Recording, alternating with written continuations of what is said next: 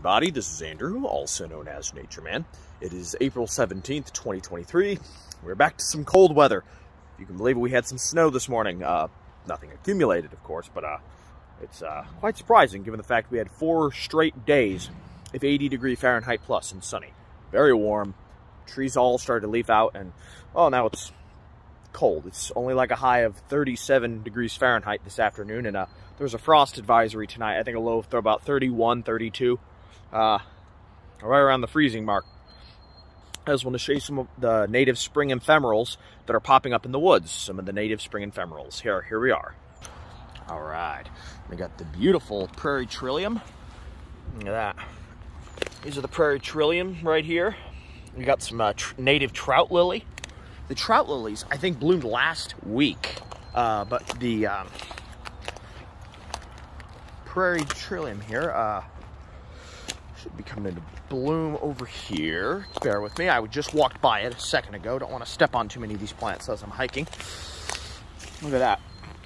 Beautiful red flower right there on the prairie trillium.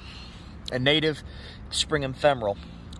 As soon as the summer kicks into gear, as we get into May, it'll completely die back to the ground. They emerge in late winter, bloom in mid-spring, and die back to the ground. There they are in full bloom. There's all the trout lily. They actually, like I said, just bloomed last week.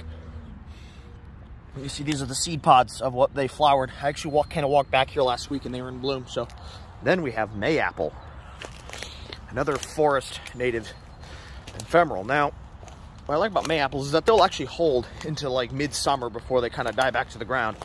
Unlike some other spring ephemerals, die back in the by the time any time of heat kicks in, they die back. Well, the mayaples will hold mid to late summer before dying back to the ground, which is kind of interesting. But they flower usually late spring, so they're going to flower here probably in the next couple of weeks. Look at all these mayaples. They stand out like a sore thumb in the forest. Just giant leaves.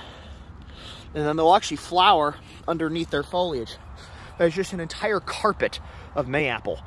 It's so striking. They look like something from an alien world. Like little giant leaves on a stem just coating the forest floor. And you get beautiful little scented flowers here the next couple of weeks. Springtime in the forest. And of course, we got the invasive honeysuckle. These are all invasive. All this stuff are invasive honeysuckle. Hate that stuff. But we still have a native sugar maple, Acer sacrum, have started to leaf out given the warmth we had last week. Yeah, this is NatureMan signing off. Bye.